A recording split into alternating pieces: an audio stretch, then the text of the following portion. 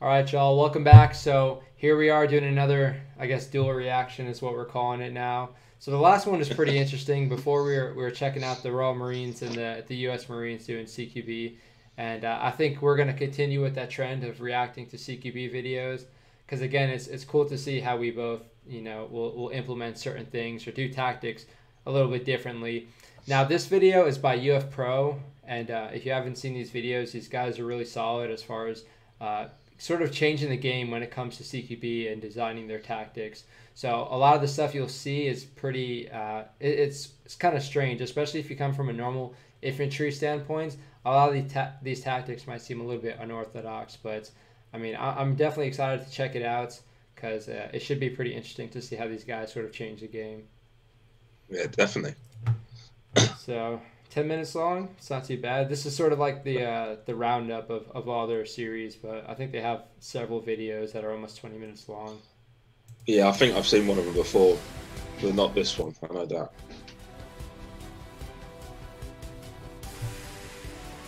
Yeah, they got some professionals going to this though. So,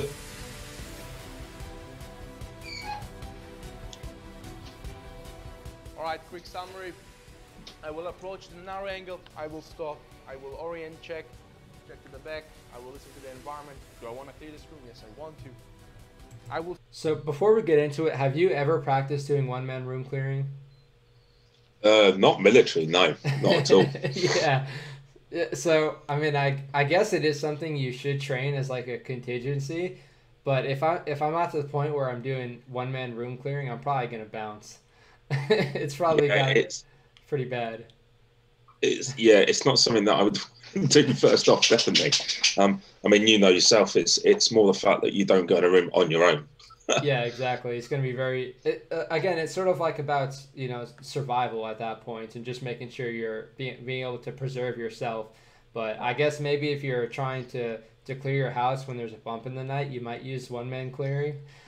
Yeah, But I mean, I have plenty of buddies I mean, that'll come over and help me clear my house out if need be. yeah. Well, I mean, if you're doing your house, you know all the little nooks and crannies, so that's your advantage, really, isn't it? Yeah, At the end of the day, yeah, that's but true. it's not something that I would think about. Yeah, we'll see how these guys do it.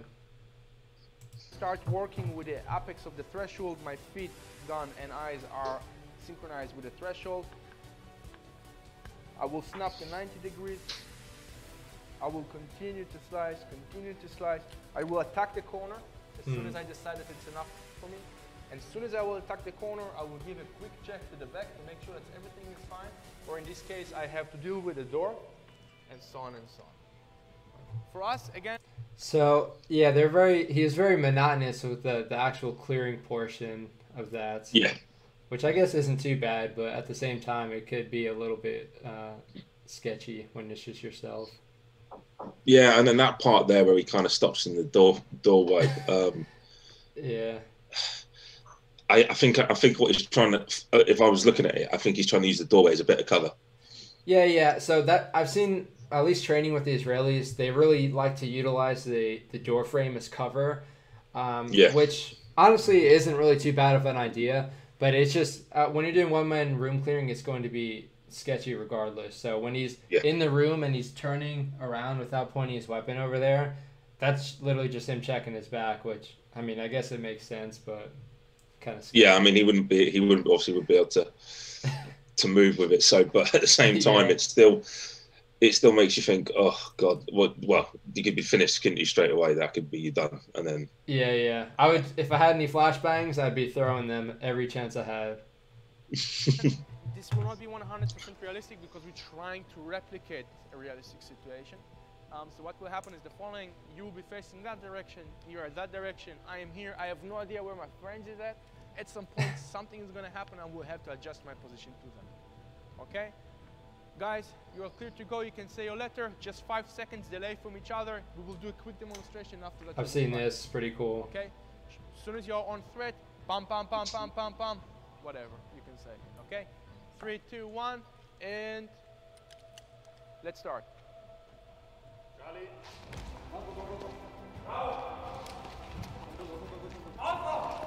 Hmm.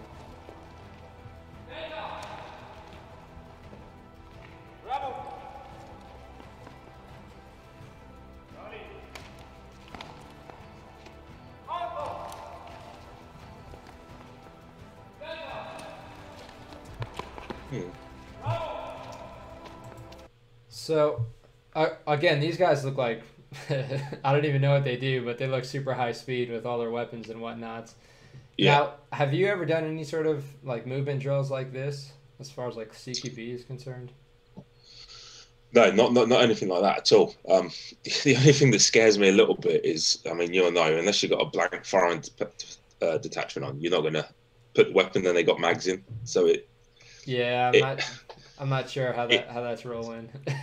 I mean, well, you know, we're all taught, you know, you don't point the muzzle at anybody unless you're going to be doing the old business. So they do seem to be doing a pretty good job of dropping it and driving it to the certain direction. So it's good as far as the violence is concerned. Now, another way you could utilize this is just making sure you're not shooting past your buddy. So being able to actually move up online is pretty solid. It's sort of like implementing normal infantry tactics with like CQB. It's kind of interesting.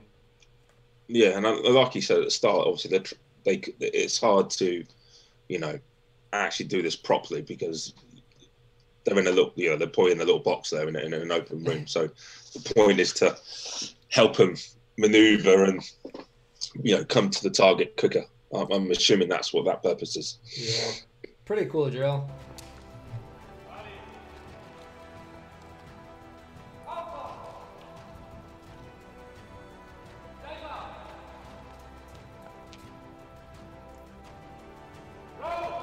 Yeah, in reality, they probably wouldn't have this much room to be doing all this, but...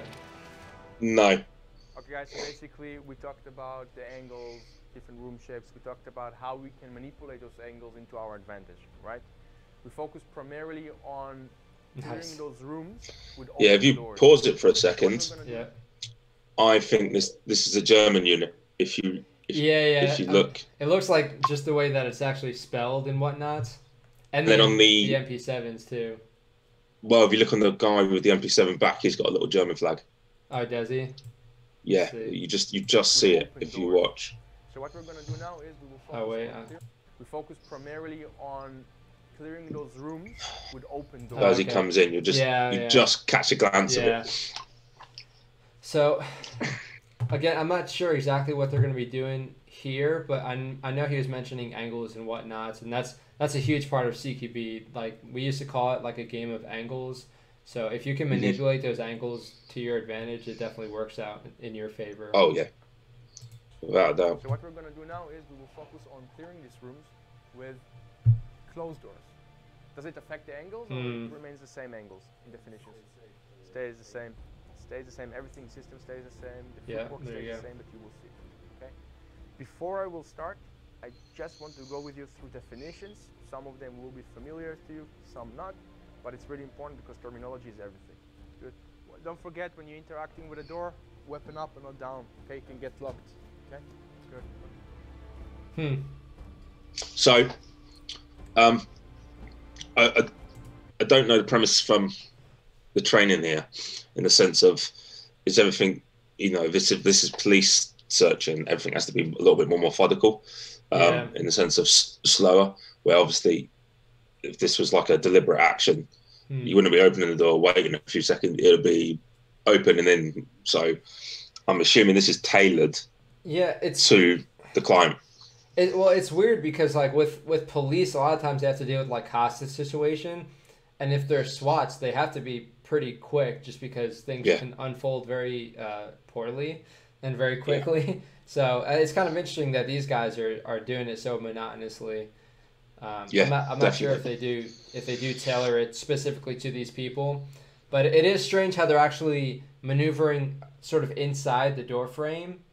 Like, I feel like you could still be on the outside of the door frame and clear out most of the room without endangering yourself. I was about to say the same thing. You could, once that door's open, except from where the door is kind of half open, you can get probably 60-70% of that room covered. Yeah, and I would say even the door being like slightly open would be better for you, especially if you're doing one-man entry. You can go to the other corner, and at least you have some concealment from the corner. Yeah. But yeah, very interesting. Exactly. Yeah. Good. I don't know why they're opening the door themselves though. It's kind of weird. Again, something I was just thinking myself. You'd want someone else to do that, and then you go in. Yeah.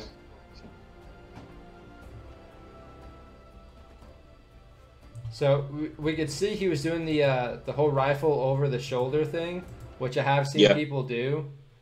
But that's usually when they're like right when they're making an entry, they would put it over their shoulder and drive it to the corner. If you're outside the room, you can still get it shouldered.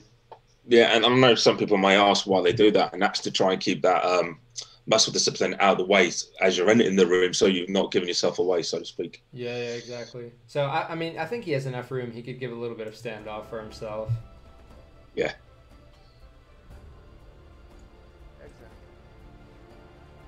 Very good. You see, so he actually bailed back to the narrow. He saw that the door came back like an anomaly, and he went into the narrow. It's very good. That's perfect because then he was able to foresee if there is any problem coming, whatever. Yeah, very good. So for a friction of a moment. But like I think you were saying, if this is Israeli, potentially, I wonder if sometimes they have to do that because of the threat they have, and they've mastered it. If that makes any sort of sense. Yeah, it seems like he did a little bit better there, where like he was able to back up and get a little bit of standoff before actually, taking his muzzle inside the room. So it didn't look too bad there. That gun in his body triggered that angle over there.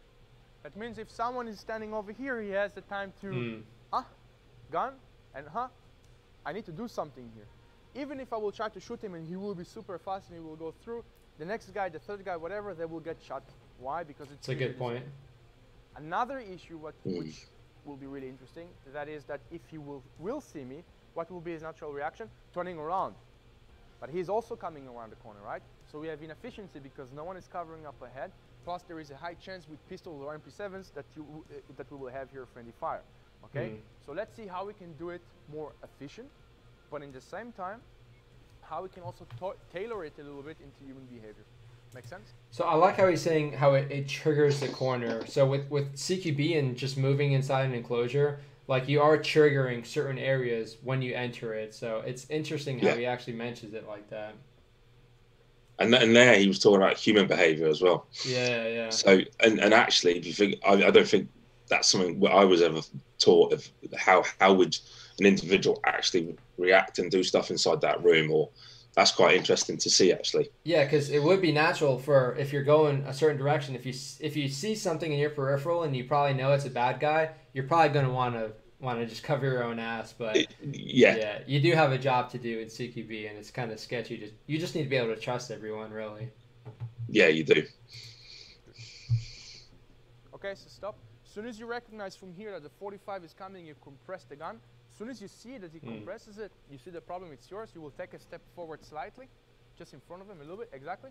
Body contact, and let's move. Exactly. I like that. Body contact. The body contact. So you know he's moving with you. Exactly. You recognize the problem. Compress the weapon. I like that. I mean, this is obviously working in a more open get rid of the bad habit. / CQB space. Yeah, I mean, like actually going across the danger area like that. We never practiced actually bringing your weapon up just to make sure you're not showing yourself before you go around it. So that's pretty cool that he's actually throwing that in there. So their timing is really well when they're actually going past the corner. I like that. I do. Yeah. Bit of twisting it and just line it down. Exactly. Be aware about the angles. Yeah. Slowly. Okay, 45. Weapon down. Compress it. Let him take the lead. You will be slightly forward. Elbow like this, perfect, and let's go. Yeah, exactly. You're with them. Yeah, very good. Clean angle. Let's go. Obviously, that's all about the plates protecting your oppo there as well, your mate. Yeah. Keeping him safe as well. So that I like that. I really do. Yeah, I know. Go ahead.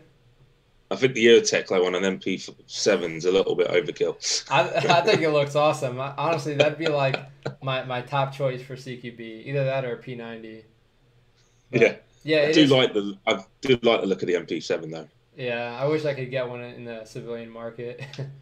It is cool that he's implementing the body armor protection as well, because you always want to do the body armor and the I guess the lead protection as we used to call it. Yeah. Angle, let's go. So I will approach it at an narrow angle. I will stop just like we always learn. By the way, I'm on my weaker side, right? So if you have time and you have a local surprise, here is the time to do a shoulder transition. Mm. Make sense? Only if you have the time. If you expect any person to come out, well, you should not do it. Make sense? Okay, from here I'm starting to slice. Everything is fine. Everything is fine. I'm slicing. All good. And oh shit, I see a wall. Where's the responsibility shift to? To this area, right? Okay, so from here I will shift, slice it if needed. I will attack it, look over shoulder, and then I can start working on the next problem and so on and so on. Yeah, that's a good point. His So look at this. Wow. So my only looking at that, he's already sliced that and already seen that corner and then he's gone back in. Yeah. And he says, "Where does the responsibility shift to?" I thought he was going to say the wall to the right where the door is, but then maybe the door and the wall were quite parallel, so therefore that's why he did what he did there. Yeah, he's probably just minimizing it. He sees a wall, he probably thinks the other corner is a little more dangerous. But his footwork was pretty good. Now I can say we didn't practice too much with switching arms, but I did see the UK counter-terror police, instead of switching like their actual shoulders or at least switching their hands, they would just switch shoulders and sort of just push the stock to the other side, which I practiced it a little bit. It's kind of interesting to try it like that. Yeah, that's I mean, like if you looked at the UK military with the SA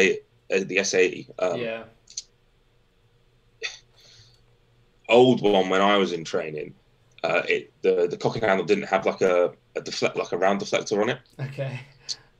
So if you tried doing that, and you never really did do that, you was always taught, right eye dominant, that's the only way you're going to shoot. You'd get just brass in your face. But then they made a new cock and handle, which is a bit like your round deflector, and or your cartridge deflector, and you could do it, but not many lads did anyway. It wasn't, the SAE isn't designed to be, ambidextrous in that sense. Yeah, I remember when I first started shooting my X95, my Tavor, I realized that it didn't really have a good brass deflector, and switching arms wasn't really going to happen too well. No. But it definitely is easy to switch arms with a bullpup. Oh, yeah.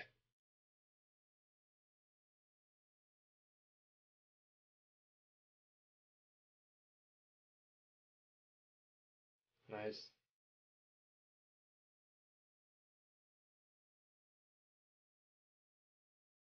Huh.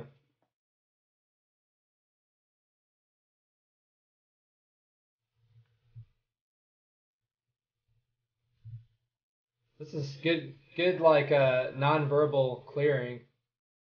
Yeah. They definitely understand what each other's doing.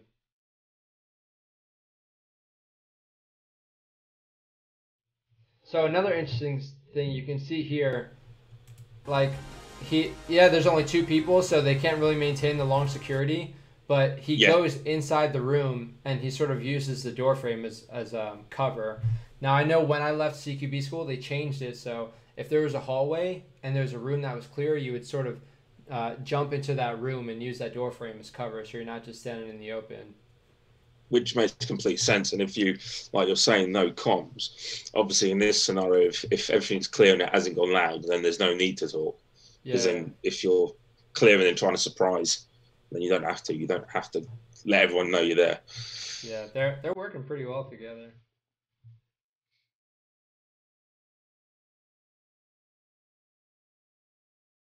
Nice. I liked how he also backed up when he was standing up too, so he's not hitting his buddy. Yeah. Well, here we go. Oh, that looks so cool.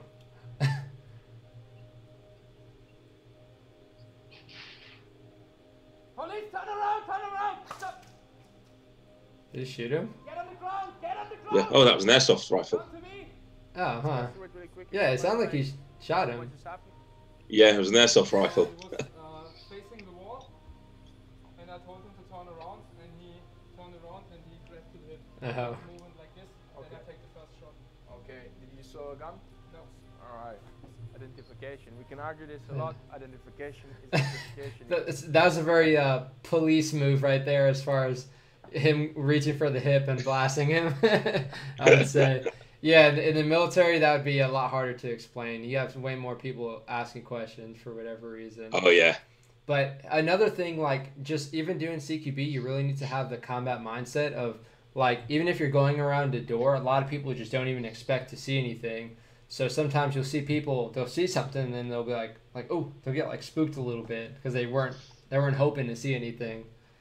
Yeah, I mean, the other thing is obviously as military personnel, if we're going to clear, it's because there's a threat inside. We know there's a threat, so Yeah. we don't potentially have to PID a weapon in the hand, because if we're engaging it because either we've been engaged, then we know the threat's in there and we've got to clear it to stop it from happening again. So, and the Afghans were very like, oh, we'll just drop our weapons, but actually it doesn't work like that in a war zone. Sometimes it's like we're going in and potentially every person in there, as we know, in Afghan, women and children are gone. If they're contacting from compounds, they're gone. It is only men ever in there, because they don't want them to get hurt. Yeah, especially if you drop like a 500 pounds on top of it as well. Yeah, that'll send them away. And a lot of times you don't deploy with like flashbangs and whatnot, so a lot of times these rooms will just get a frag grenade and call it a day. Yeah, unfortunately, that's just because you haven't got time to constantly. You just got to get rid of the threat and crack on with the job. Yeah, the Israelis especially, they called it going wet when they would just start throwing frags and whatnot. It's when you throw a thermobaric in there and it just destroys the whole compound. Oh yeah. It's problematic, right? Okay.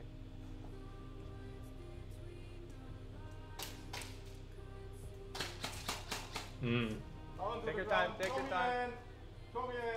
Okay, what are you looking for right now? You see the threat. What are you looking for? On the left side of the gun.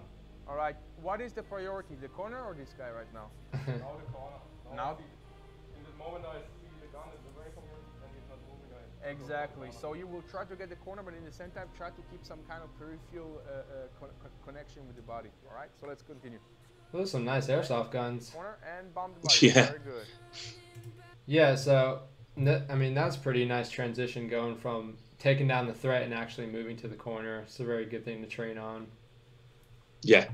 No, without a doubt. And again, I think this is very tailored to the police mentality, where from a military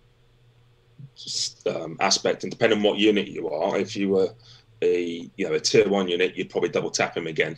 Yeah.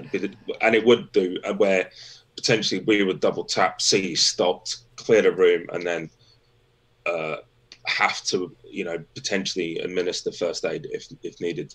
Which is, and where here I've noticed with the American police, where if they shoot someone, they handcuff them first, clear them first, and then they start administering first aid. Yeah. I know from like deployed, it's hard, like with the psychological standpoint, it's hard to not get the tunnel vision, especially like if you engage someone and then you're trying to move on to something else. A lot of times people get tunnel vision.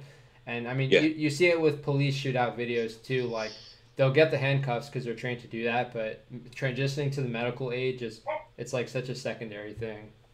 Yeah, but it's good to see though that they're not just like put as many rounds as possible, but actually carry on clearing, which is quite nice to see, because there could be another threat in there. Yeah, they're staying pretty controlled. I wonder how many of these are airsoft guns now. Yeah, I reckon quite a bit of them. Makes it a lot less cool. Which, funny enough, you say that. If this is Germany, which I think it is, because of the way some of the writing was on the wall. Yeah. In Germany, the airsoft weapons are not allowed to have attachments except from the sight. Really? Yeah, and I don't remember why or who told me that. I remember seeing it somewhere, and yeah, so that would make sense why a lot of them don't have torches in a dark place. That's I know, like with Canada, their weapons have to be either like transparent or like a light green. So it's pretty funny to see some of the airsoft rules. I know in the U.S. you're supposed to have the orange tip, but a lot of times people just take it off and whatnot. Yeah, where here it's it's not even called a license. Basically, it's called Jakara, where if you go and play every Sunday for so many months, it allows you to buy a riff, and a riff is a real imitation firearm. But the thing is, it's not the type of weapon, it's just how it looks. So here, if you don't have a Yukara, you've got like a handguard and a stock that's bright blue. But when you get it, you can take them off and put what you're not meant to, but people do. They just put whatever they want on. Yeah. So it just defeats the purpose. That's funny. It's gonna be interesting. Cool.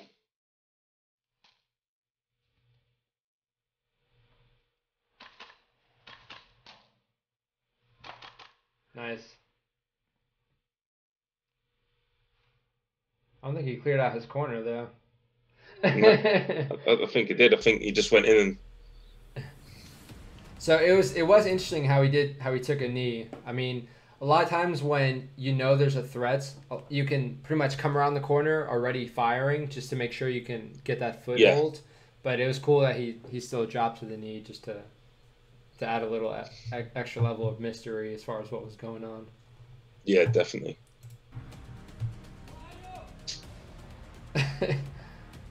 Oh, there you go. Yeah, he's moving.